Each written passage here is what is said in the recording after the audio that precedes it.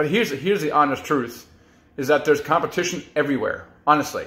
It's not like there's going to be less competition in a smaller market. There are other problems with a smaller market. I'll tell you the solution in a second, but the other problems with a smaller market is several. One, with a smaller market, you cannot generate the deal flow that you're looking for, right? So if you want to do analyze 5 deals a week, a small market is not going to generate that. So you need a larger market to generate that kind of deal flow. That's number one. Number two, it's more problematic to manage a property in a small market.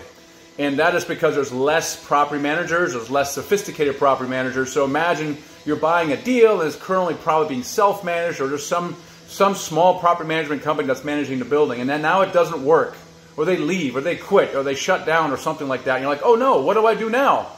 And you start looking through, online and looking for other property managers, and you can't find any. Okay, that's a real problem. Also,